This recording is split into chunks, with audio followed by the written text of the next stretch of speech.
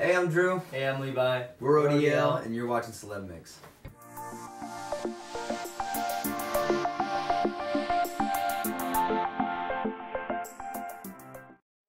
Backstage at your London show on your first tour. Yeah. Exciting.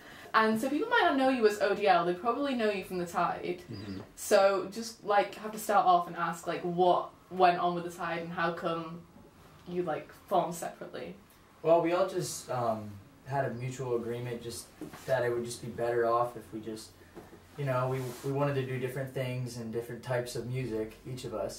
And we all just had like a mutual thing, and you know, we're all friends now, but like Austin wanted to do different types of music and Nate wanted to do different types of music, and you know, we did too, and we just all agreed like maybe this is just for the best. Like The Tide was a great experience, but time to move next chapter in your life, you know, and we just all decided it's what was for the best.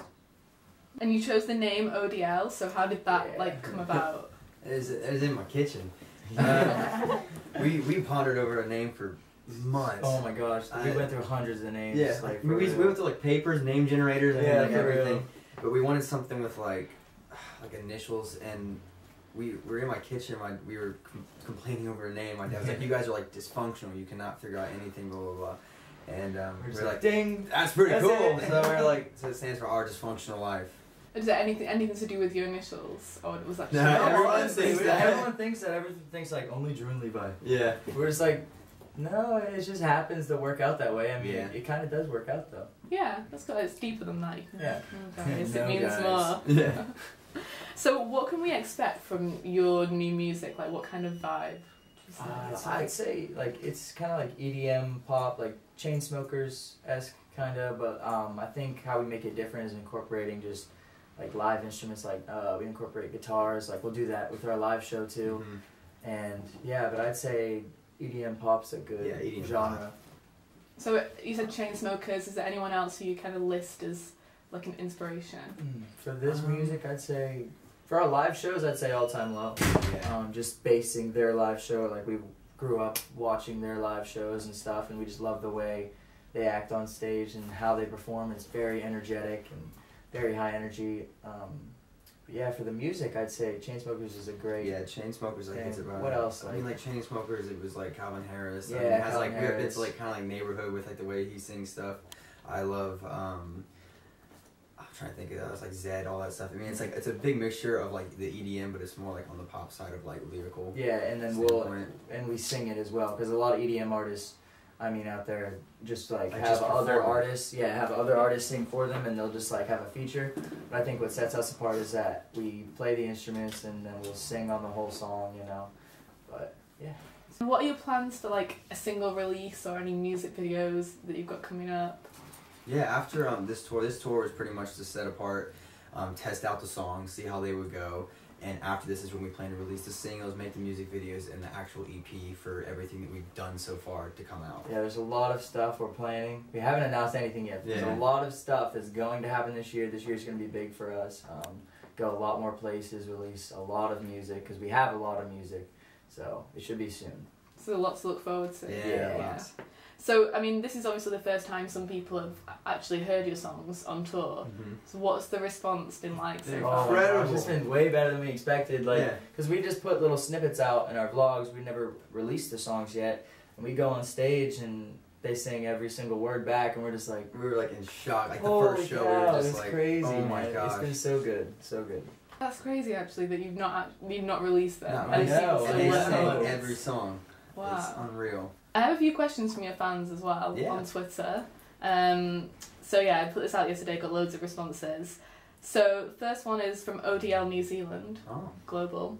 Have you ever read fan fiction about yourselves online? We actually planned to do a video on the fan fiction, but it was so long. It was so bad. It was so bad and so long. I mean, it was like 13 pages, and it was just like... I've read some pretty graphic stuff. It's pretty scary. I'm just like, oh, wow. Like stuff with me and Drew, I'm just like, wow, you wrote that. Wow, okay. Okay. But yeah, I've definitely read some weird things. That's an interesting topic. Yeah. Jessica wants to know, if you were to be born with a superpower, what would it be and why? Oh man, I think flying. Yeah, dude. flying, hands down. Flying would be so cool. Well, I mean, teleporting would be cool too, but like, flying would be a lot more fun. And this is O.D.L London as well, so people seem to set yeah, up like... we got a whole street team all we got that O.D.L worldwide. They want to know, what's your favourite thing about the UK? Oh, Nando's. Nando's. And the fans here are incredible. Oh yeah. What else was it? I was gonna say the weather, but the weather's been so freaking cold here. We literally, like, the first thing we did when we came here, we were like, we gotta get Nando's. So because like we're deprived of it. It's been a year. And the biggest thing too was the fans. It was so good seeing it. I mean, they were outside waiting for us for like hours in the snow, and it's just like, why? It's so cold out, but they're so supportive, and they're so. I think over here, just the fans, they get more into the music. I mean, it's like that everywhere you go. Like, some places are more or less into the music than the others, and like over here, they're definitely crazy at like live shows and stuff. Yeah. There's people outside already as well. Oh, I saw them know, before. Yeah. Do you have you got a favourite place in the UK actually?